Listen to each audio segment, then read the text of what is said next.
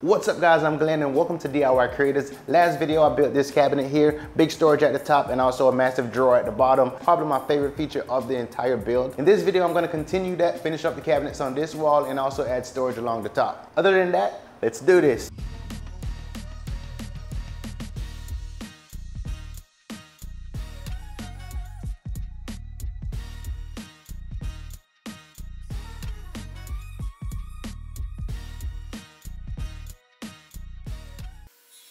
If you've been around long enough, you know I've been very willing to pull out my circular saw and make some of these cuts and build from just that. Because I'm doing all of the planning, filming, editing, and building and so on, it takes a lot of time. But this is one way I can work more efficiently and get things done a bit faster. At the end of the day, my goal is to build things and inspire you to make.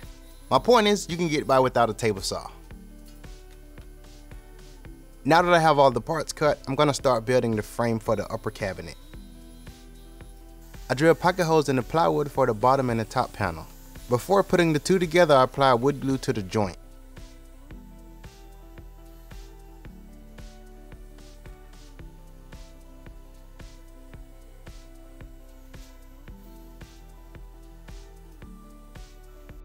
Now as this is coming together, I can put the last panel on to close up the frame.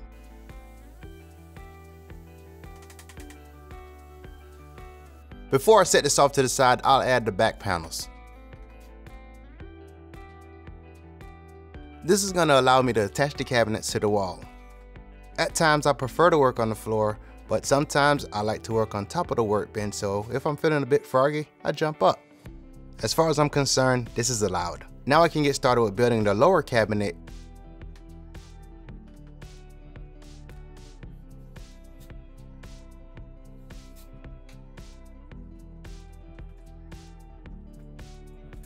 At this point I have the sides and bottom joined together. Now I'll attach the top. Adding the top and bottom panel to the back of the cabinet not only provide a mounting surface, but also help keep the frame squared. The lower cabinet will have a total of 4 drawers and 2 different sizes. At some point I'll be painting the cabinet, so the grain direction in the plywood is not a big factor for me. So at this point I'm trying to avoid cutting into a new sheet of plywood while using all of the existing cutoffs. To build the drawers, I'm going to use a series of rabbet joinery. I'm using the router table for this, but you can totally use a router by hand and a guide. You can also use a table saw. I've shown videos in the past on how to do this with a circular saw, and you can do this with a miter saw as well. Since the drawer has 4 parts to make up the drawer frame, I only did the front and the back panel. The side panels will sit within the rabbet joints. Now I'll make another rabbet joint, but this will be along the length of the board. And this should be done on all 4 parts. The 1/4 inch sheet of plywood will rest in this rabbet joint.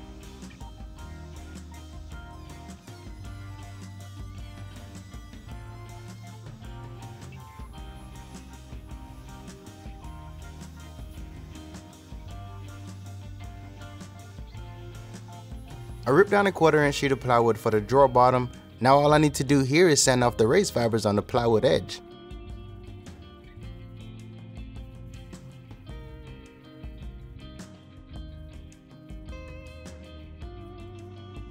Before the final assembly, I double checked and triple checked that all the drawers fit together nicely and they were squared by performing a dry fit first. Once I felt good about where I'm at, I laid out everything as if the drawer is going to be assembled.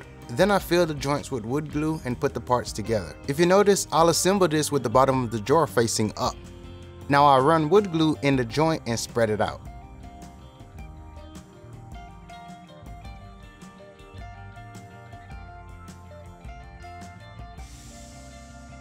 Now I'll place the 1/4 inch sheet of plywood within the drawer bottom. And to tighten that up, I used a band clamp.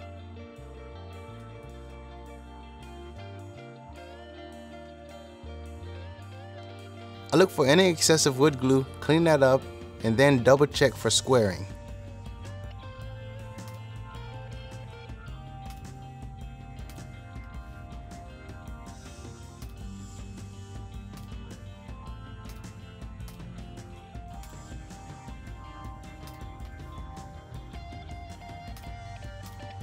All of the drawers are designed this way, even though the other ones are a bit smaller, it's the same steps. Drawer slides can get really costly on a project, especially if you're using a lot of them. So if you're looking to keep the cost down and you want to cut back on something, building your own wooden drawer tracks would be a way to go. You may not have the smooth movement and the soft closing feature, but I made some for my older cabinets and they worked out great. The drawers will be recessed into the cabinet frame, so I have to keep that in mind as I'm setting the drawer slides. After that, I can secure the slide to the frame and then to the drawer. Right now I have all the drawers mounted in here, and I adjusted the measurements that I had in my design, and I think I'm going to adjust this top drawer, lower it a bit, and then add an even smaller drawer at the top, but that's going to be a future add-on. I'm thinking instead of a drawer, more like a shelf that pulls out that you can place loose hand tools on it temporarily. So now I need to mount this cabinet, and just like the other side, I need to remove a section of the baseboard. It may be my luck, but just like the other side, only one stud fall in line with the cabinet location.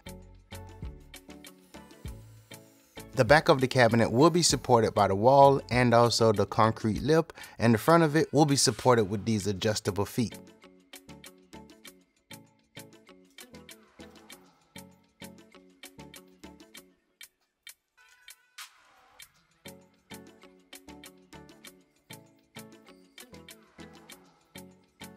This cabinet required a bit more effort than the first one due to the unevenness of the wall. Just when I thought I had it all worked out, I noticed there was a gap right here in the corner which sort of pushed the top cabinet towards the front, and it was throwing everything off. So at this point I had to detach it from the wall, secure the cabinets to each other first, then reattach it to the wall.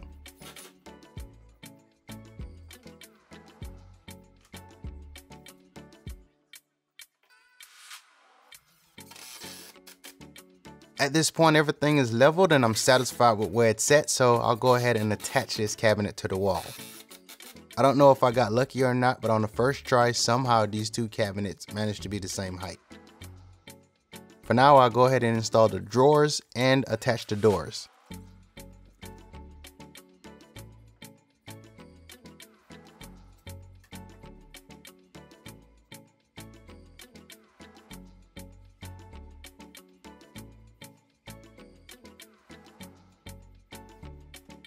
I closed up the back of the cabinet by installing a 1/4" sheet of plywood.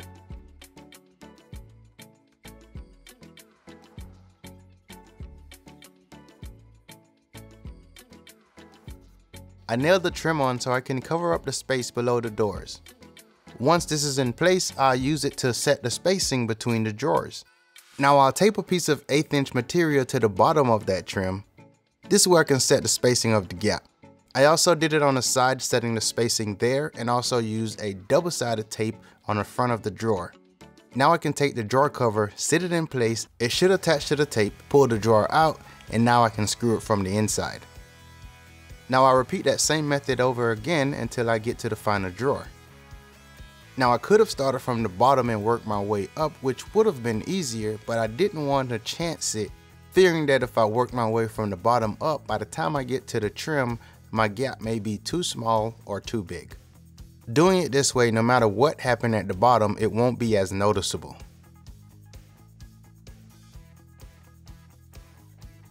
Since I already made a drill guide for the handles, drilling the holes should be quick. When it comes to the drawers, I'll just find the center of them and place a mark there.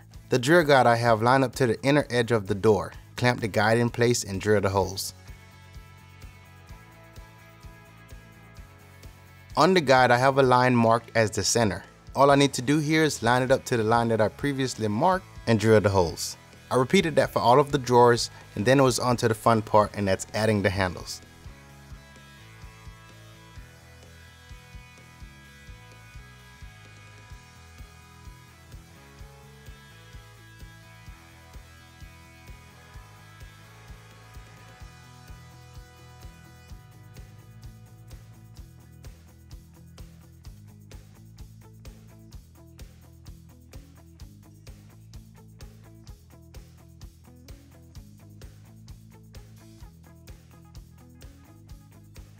Now I need to build a bridge between the two cabinets so I can store bins on the top. To build this overhead storage, I cut down a sheet of plywood that would fit this space perfectly. I attached the strips around the plywood using wood glue and nails.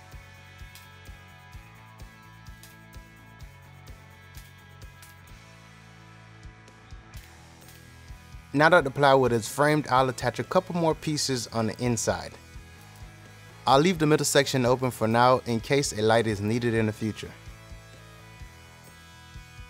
Now I'll add a piece of trim along the front of this to cover up the end grain from the other plywood. When you work alone, you gotta always think of little tricks that's gonna help you along the way. So I'll temporarily attach this piece of wood with a clamp with the lip hanging over, so when I sit this in place on top of the two cabinets, it should sit while I secure it with very little effort on my part. Now I'll drive a few screws through this and into the cabinet. I also do this on the other side, and along the back wall, I'll drive a few screws through this and into the studs.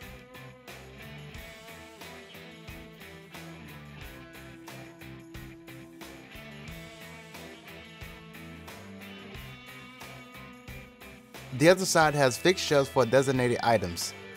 This side will be a bit more flexible, and to do that, I'm going to use this jig to drill holes from the bottom all the way up to the top. Now I can easily adjust the shelf pins to adjust the shelves.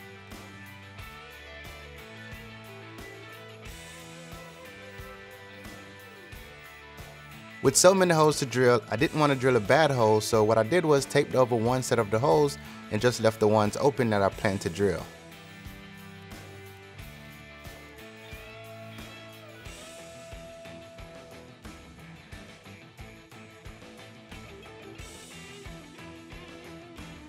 I like the shelves to have a thick look to it when I'm done, so I'll replicate what I did on the other side.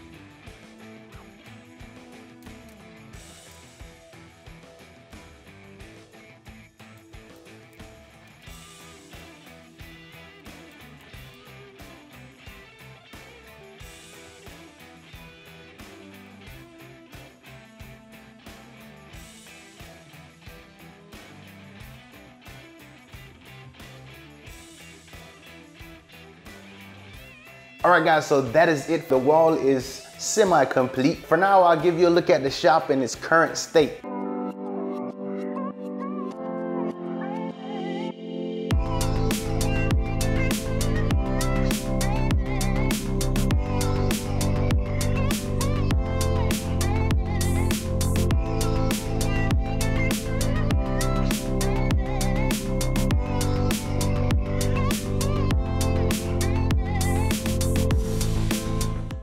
So let's take a look at this space in its current state. Doing away with a few things and adding some key elements to the space can totally transform the look. While this transformation is not complete, some huge strides has been made.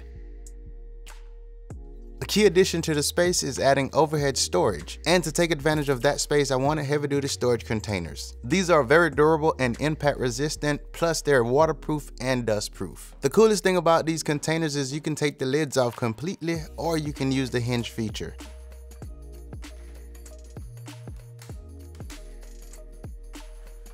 So in this corner I have Husky's air compressor. Now compared to the other one I have, it's supposed to be 80% quieter.